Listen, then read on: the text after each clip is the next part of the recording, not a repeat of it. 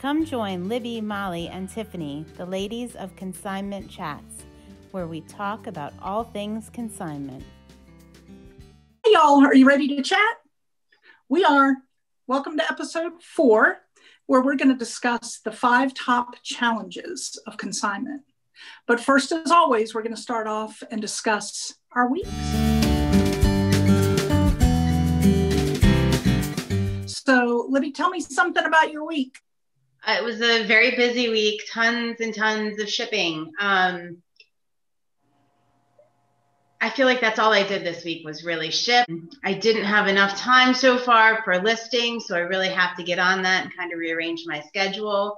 I'm continuing with the time blocking, so I'm going to have to block off a little more time for listing. I decided to stick with my 4th quarter plan and get up at 6 every morning and start my day then. I like it. I was thinking about moving it back to 7, but I'm going to stick with the 6 a.m. wake up and see if I can make it work for Q1. I love it. I love those goals, that 6 a.m. wake up. Tiffany, how about you? I'm not doing 6 a.m. Well, not for everybody. No. Well, normally I work my day job Monday through Thursday, and I have Fridays off. And this week I was able to have Wednesday and Thursday off. So I only worked Monday and Tuesday. So I took this opportunity on Wednesday and Thursday to catch up on all the year-end financial stuff. You know, I'm a bookkeeper, so I had to finish all our personal family finances up for the year, and then my store finances, you know, getting all that done for the year so it can go to the accountant, you know, bright and early in January, you know, early. So that's what I'm working on. So I haven't done a lot of listing, and, you know, sales are okay, but not great. So it's just gave me a lot of time to do that. So I'm happy I got that done. Well, I'm jealous. I'm a little jealous. I have to do that. I have to do that. That's given me the little push of, okay, time to get serious with the finances. Yeah. My week was good. I, unlike you guys, did a lot more listings. So that was nice. I've got a nice stock of inventory that each day I'm trying to make sure I get a minimum number of items up. Each day, get that algorithm going. So it's been a good week. Any notable challenges that you think our listeners would or viewers would benefit from hearing about? I have shipping issues are still continuing. Yesterday, I was telling the ladies I spoke with my local postmaster here. I have 2 days worth of shipments that are stuck in a truck somewhere in the Lehigh Valley that have not been scanned other than the initial scan. She was very frustrated saying, you know, we're doing everything we can. Everybody's working at top speed. We're just dealing with so many issues. And when things get stuck on a truck like that, there's nothing they can do other than wait and try to get through the backlog. And then on a personal level, we were dealing with a shipment. We have not had drinkable water here in our house because we need a part for the filter on our well that is also stuck on a truck. So I had to kind of talk my family down and be like, look, it's not the seller's fault. You know, just, you know, be kind. It'll get here. We'll deal with it. So even in my own family, I had to tell them, you know, it's nobody's fault. Everybody is working as hard as they can to get these shipments, you know, through. So, right. Yeah, that was my challenge this week. All right. Tiffany? I still have the shipping issues. I have, with certain platforms, you don't get paid until the buyer receives their item and accepts it. And I have lots of money outstanding because my packages are still not had issues recently with 2 items that are finally arrived, but they were broken. So I have, you know, I don't know if the USPS is just, you know, in a hurry and they're just throwing packages around, just trying to get them here when they finally do get moving. But so I've had to deal with some customers that are not happy because of the wait and then the broken. And so it's just not fun. But Tough. My Christmas presents for my son finally arrived. Oh, good. A little 2021 gift. Yeah. That's great. So for me, mine hasn't been shipping, thank goodness. Personally receiving, yes, it took forever. We finally got our final Christmas gift in this week too. My husband's jeans came in. But for me, it's been still working on my scheduling and motivation. I'm having a tough, when I'm in it, but if I take a break, it's getting back into it that I'm having to recharge. And so that's something, a personal hurdle that I'm just working on is motivation to be able to take an hour of a break, but then get myself back in it just as eagerly and positively as I started the morning out with, which has always been a battle of mine. I'm a morning person. Once I get past lunch, it's a struggle. So that is my 2021 goal. I'm going to beat that. I'm going to find my way to have that same drive and energy from 1 to 4 o'clock that I have from 8 to 12. So I'm going to get it. But, all right. I like that. So this week we're going to discuss our top 5 challenges in consignment. And I want to start by letting you know that, as with many things we've talked about in our first several episodes, we're kind of giving bullet points of things because each one of these in and of themselves are their own episodes. There's so much to talk about. So we're going to touch on them to give you an idea, especially if you're starting your business, of things to think about, things to contemplate, things that may come up. And so you can start kind of thinking it through, but know that there will be a future episode where we go into a lot of detail on those. So the top 5 challenges of consignment. Before we start with number 5, Libby has a quote to share with us. Our quote this week is Henry Ford, and he said, "Failure is only the opportunity to begin again, this time more intelligently." So I think that really applies to getting through some of these challenges. They are all hurdles that we can all get through. We can all, jump over, conquer, but maybe not the first time we try. So even though these are challenges, we can definitely, keep going, talk about them, come up with solutions. There's nothing that we can't conquer in these challenges, but it is going to require That's work. Great. Yeah. I love it. All right. We're going to start with number 5. Number 5 in our list of challenges with consignment is payouts. And this will be for the 2 of you. So Tiffany, would you like to start on payouts? I guess I don't really have many challenges with payouts, but you have to keep track of it. That's the thing. Tracking whose item is what, stuff like that, and when to pay out. I have one person that gives me a huge volume of stuff, so I pay her out every month. But then I have other people where it's a smaller number of items, so I hold the money until they it piles up to something that's a good number, or they ask for it. Mm-hmm. And it's just basically communicating with your consigners about what they would like. Mm-hmm. Yeah. So Libby, I know you have a larger base of consigners. What can you share with payouts?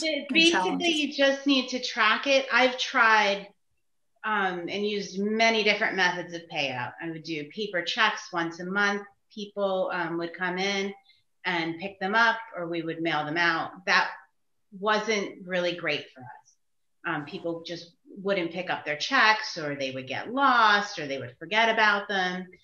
So real quick, how many consigners, when you were doing paper checks, I'm sorry to interrupt, but it just comes to me. When you were doing the paper checks, how many consigners were you doing that with? Just a ballpark, were 10, 15? 200? 200. Wow. Over the course of a month, about that. Okay. And then we moved to, sometimes we would do cash payouts when people came in. I liked that. That was great. But now being all online, we have an inventory system that tracks the payouts. And at the end of the consignment period, the consignor can get paid. We either mail them a paper check, we do Venmo, or PayPal, depending on what they prefer. And if they requested payout sooner, then we do it electronically, or just do a small charge for a paper check. And that seems to work for us now. But I would say just have a plan. You know you're going to pay people out at the end of 60 days or, whatever your consignment period is, or you're going to pay once a month. As long as you have a plan that's consistent and you can let, consigners know that's what to expect, I think it's fine. And I know some of the places, like the online platforms, even with people who are selling on those, will say you can't cash out until you have a minimum of X amount in your account. Mm-hmm. They make you wait until $20, $50, whatever. I think that would be more difficult, but there are people, there are platforms and things that do that. You can't cash out just a $10, but a 20, once you hit the 20 mark, you can. So that's just something else to think about. Right. But yeah. All right, so number 4, Libby, I'm going to go to you on this one. This is contract terms. Oh, okay. And basically, just have a contract laid out. I keep a copy of all the consignor contracts. I try to keep it electronically just because I don't like all the paper sitting around. But just basic terms of consignment. Now, how I actually ended up developing my consignment contract was a friend of mine owned a consignment store, and she was, kind enough to share what had worked for her and laid out the basic terms. And then I just kind of tweaked that throughout the years. Things you might want to put in there, and we'll do a whole episode on this, are, how much the consignor will get paid, how they will get paid, there is no insurance on consigned items, so people need to know if there's a catastrophic event that, their items can't be recovered. Let's see, what else?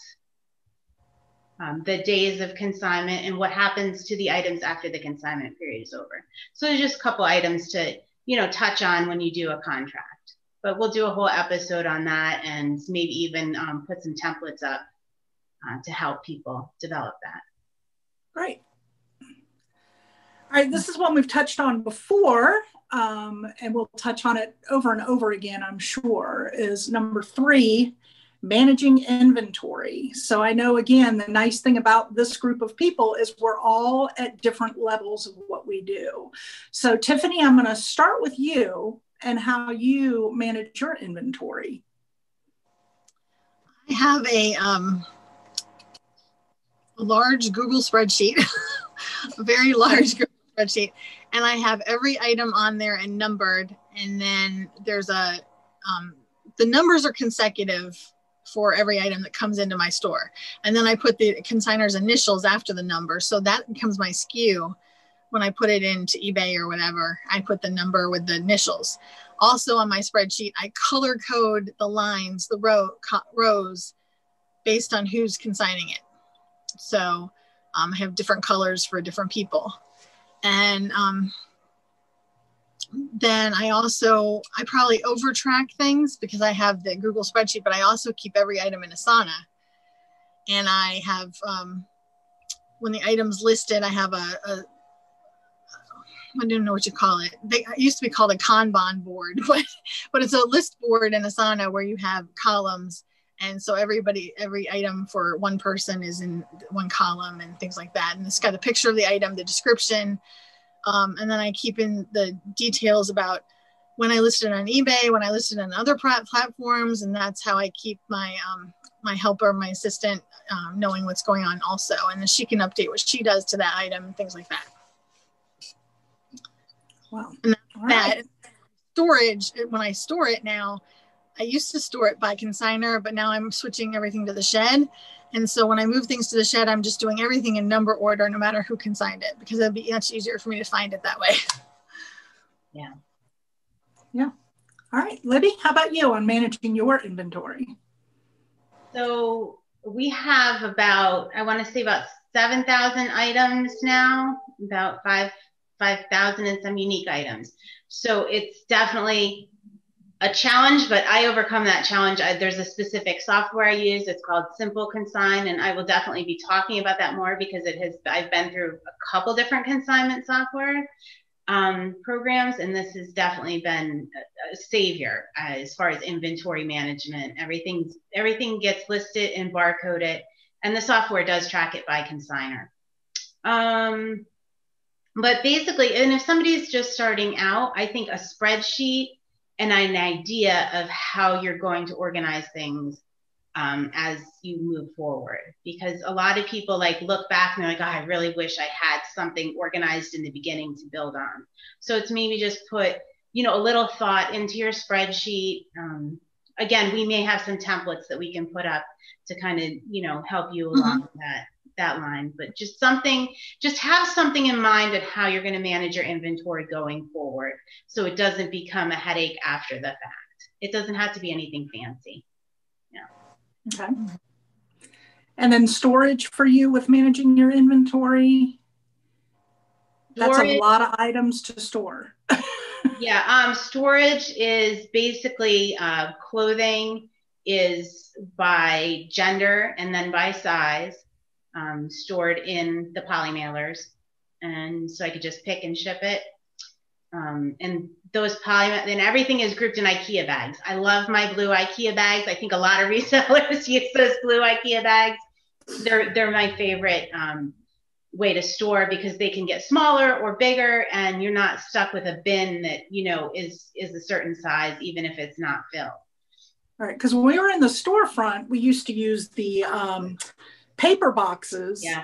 That one of our consigners would come in from our office all the time with the empty paper boxes, and that's what everything in the back room on the shelves was stored. And I would make labels that would say women's XL, and we would stack all the bags in there of the women's XL, and you had all along the wall, you'd find your box. But yeah, the IKEA bags makes sense, because sometimes those boxes, something would tip back because there'd only be one in there, and you think it's empty. And and then I also sell a lot of home goods, so I just have a section that's all like China and home goods. I have the third floor of my house. It's like a partially finished attic where I keep all that. And then the house I'm in now, I live in the country. I have a very large barn, so I keep all my furniture and large goods out in the barn. Yeah. Right. And for me, I'm kind of a little different. I'm in between with my inventory. I get the benefit of Libby's simple consign software, because I work through Conshy Consignment at my location. I, however, also do a spreadsheet that my husband loves. He's my numbers man, so he loves to keep up with the spreadsheet. So he does the spreadsheet of the inventory, and then my things are stored. I'd have to look to see how many items I have. I have no idea. I guess probably a couple hundred. I don't have a ton yet. I'm getting there. But I store mine downstairs in his office, which is my old office since I got moved. And when I moved up here, I told him, since he's kicking me out and I'm coming up here, he still has to keep the inventory down there. So I have long clothing racks that have all the clothes hanging on them. But then I have a Refab West bought from Conshy Consignment, big chest of drawers, and I keep all the jeans folded and pants folded in the drawers, and the shoes are in the side. So I just use the shelving and things down there. I don't have any. I'm going to have to come up with a better way soon, because my inventory is growing, and now that I'm back in 100% will grow. I'm going to push even more. So I am going to have to, by the time we make this a full episode, I'm really going to be taking notes, because I'm going to have to redevelop my management of my inventory. So that'll be fun to follow along. And I can't wait to get a tour of Tiffany's inventory, her new inventory shed as well. I know. That's fun stuff. Filling up. All right, ladies. Number two. I just wanted to point out that Libby said that she has like 7,000 items or so. And I only have like 700 so far. So I wouldn't say only 700. That's a lot. That's pretty significant. Yeah. I probably have about another 700 to be listed. So great. It's going to grow fast. It's going to grow fast. We're like the three bears, right? Like it goes from me to Tiffany to Libby as our growth, where we are. But anyway, all right. So ladies, we're going to move on to number two. And this is one that we all struggle with. And I imagine any of our listeners and viewers will say the same when they get into it, is keeping up. Well, keeping up is hard.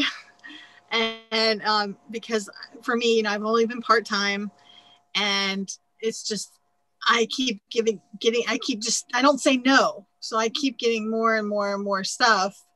And it's really hard. I don't even know what to say about it, except it's a challenge. It's such a challenge finding the time. I mean, I work constantly, and I mean, I barely relax, and I still can't keep up. So I'm hoping this will change and be easier when I'm working full-time on the store. I'm hoping I'll be able to actually take some downtime and relax at some points, but I don't know what else to say about it, except that it's just really a struggle. Yeah. Libby? Yeah, I mean, since the day or maybe even before we opened, it's been a struggle to keep up. There's always been, more than we can handle. One of the methods we put in place in the storefront, which we keep now, is, by keeping appointments. And it's not uncommon for, me to say to a consignor, yes, we're a couple weeks out before we can take those items. Or, you're welcome to drop the items off. However, we process everything in the order in which it's received. So it might be a couple weeks before you see those items on your account. And just managing those expectations, because, people want it and they want it right away. So you have to be very clear, I think, up front about that, and not afraid to say, no, we just can't right now. I think people respect that. I think people do respect that. And they maybe have a little more, respect for you as a business person if they have to wait a little bit, because it is an in-demand service. Yeah. That's what I was going to say. It's kind of like, that item that's selling out, you got to get your hands on, it's hard to get. If it's hard to get, you want it more, so if it's a wait to get your consignment, you want it more. You want to get it in there and get it to you more. Okay. So number one, I got to do my drum roll again, y'all. I need to get like a little horn or something. Oh yeah, we do. Number one, and this may be a 2-part episode when we actually really start breaking this one down. Oh yeah. Is to simply say consigners. Libby, give us a little bit about your challenges. It's important to remember that consignment is a service industry. Your consigners are your customers. And what they say, customers are always right, even when they're wrong. So yeah, you just really need to look at it in that respect, that it is a service industry. There is going to be that difficulty. There are unique challenges in dealing with consigners. My advice going in was, is proceed with caution, set your expectations with your consigners, let them know that you are not a magician. You are not doing anything special. You are providing a service, and that is what our commission as consignment store owners is. We're being paid for the service of going through the items, of consigning the items, of absorbing the costs of selling the items. So I mean, there are so many stories. Don't be afraid to say no to somebody. Do not be afraid to say no. If you have a bad feeling, just, go with it. I think we've learned that one over and over again. And Libby, give one of those lines that you use when you're trying to step away from a consignor, that you felt those red flags, red lights. Yeah, I do say, consignment isn't for everybody. We don't do anything magical with your items.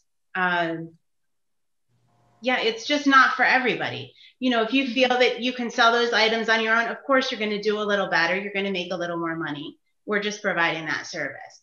And hopefully they decide to kind of step away and decide it's not for them.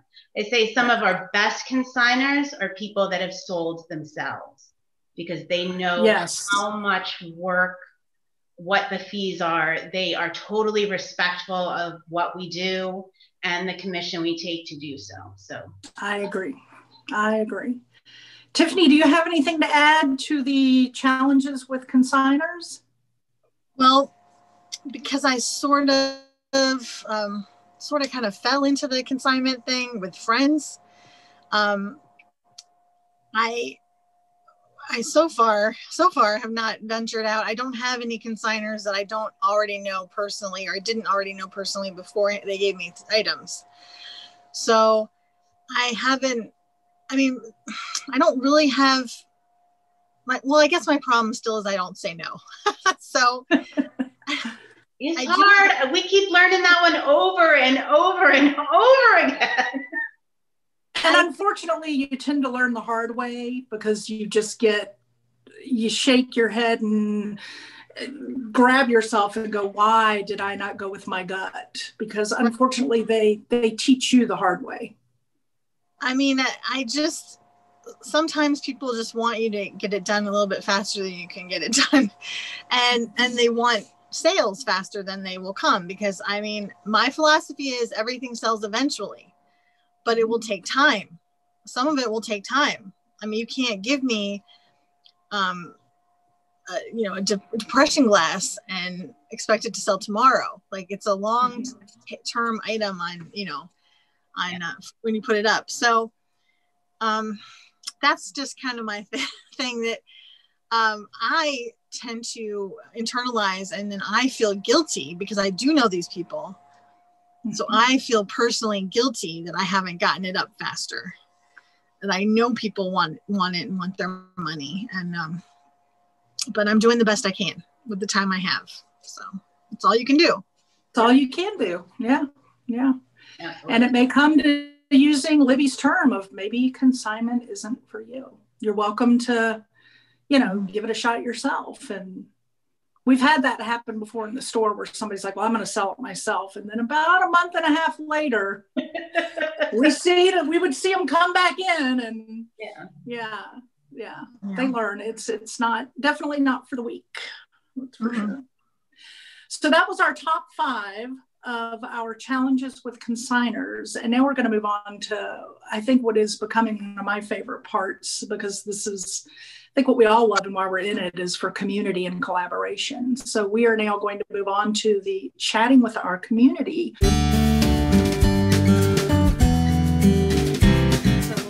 I know we got a message from a business person, a consigning person on our social media page. So Tiffany, do you have that question available that you could read it to us? I do.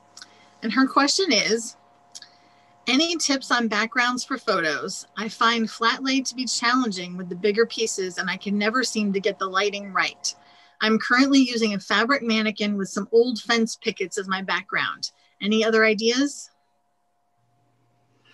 Photography is a good question. And again, another big episode. Tiffany, I know you and I both responded to her on that. My response was, it's such a tough question that you really have to break down in an episode, because every item is different. Sizing makes it different. Gender makes it different. Is it a handbag or a 30-inch necklace? Is it a vase? It's all very different. Right. My advice to her for the bigger items, she was talking about laying things flat, was I believe that pants should always be photographed flat. And I did send her a couple of images of some and ways that we make the longer pants work in a full-on picture. But sometimes you even have to break those down, like an uber long scarf. I had that happen to me this week. I had a really long scarf, but it's the exact same color tone and everything as my mannequin. So I didn't want to put it on the mannequin. So I have this antique coffee table that's a dark wood that I got at Conshy Consignment. And I did it in folds and did it in different ways in folds. Eventually I will figure it out. In fact, now as I'm talking it through with you, I realize I need to dress the mannequin so that there's a color background and then do the scarf. I don't know why I didn't think about that until just now, but to put a black shirt on it and then do the scarf so that it's on the mannequin. But a lot of it is a problem. Yeah, a lot of it is trial and error, I think, with pictures and things, and you talk about, eBay now wants everything to have the white background, and we've had this discussion where I do like the look of stores that have all the white background to it. I think it's very cohesive and beautiful, and I can see where they're going. But in a discussion with this, Libby, you made a good point about the personal backgrounds. The personal backgrounds, there is the counterpoint that, Google definitely likes white, and that's why like eBay feeds their stuff to Google and they prefer that. So that's why eBay says, they prefer a white background. It's actually spurred on by Google. But there are a lot of shoppers, especially on eBay, that want to feel that they are buying from a real person as opposed to like a large corporation, a large business. So sometimes, a personal background or a non-white background can work to your advantage if you're targeting those kind of shoppers. They are not looking, they prefer, and they kind of, look past ones with the white background. So it's kind of a, personal choice. You can see both sides of the issue, but yeah. Mm-hmm. Mm-hmm. Back to you, Tiffany, on your response to her. I know you had some feedback to her question too, what your advice was. Well, just to start out, I got a very inexpensive clothing rack from Walmart.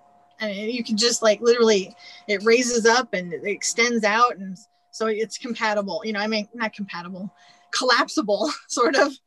So you can just set it, because I had to, put my photo stuff up and then take it down because it was in my dining room. So I did, always putting up, taking down. So I put that up and I just hung a really inexpensive white shower curtain on it, similar to what's behind me right now. And that is what I did behind my mannequin. And it works fine. It reflects light and everything like that. Now, I am going to be upgrading here soon when I get the photo set up here in my office, but it's not up there yet because my husband's still here. He's not out yet. So when I do that, then I will, I bought a professional photo white backdrop that I'm going to hang on the wall before, because my walls aren't white.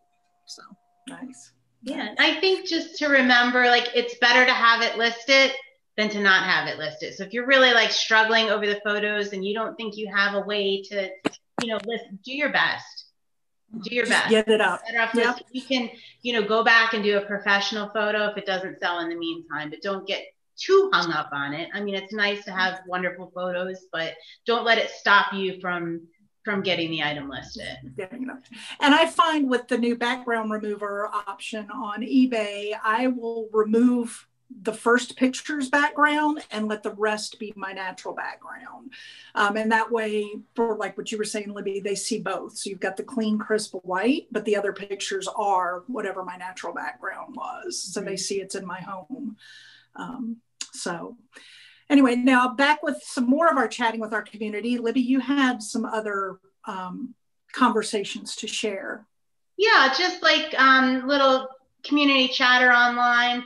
I've been hearing, and I know somebody personally that is closing their brick and mortar and transitioning to online. So that is, in our current situation with the pandemic, that is something that I think a lot of people are looking into doing, is possibly closing their brick and mortars, building up their online business.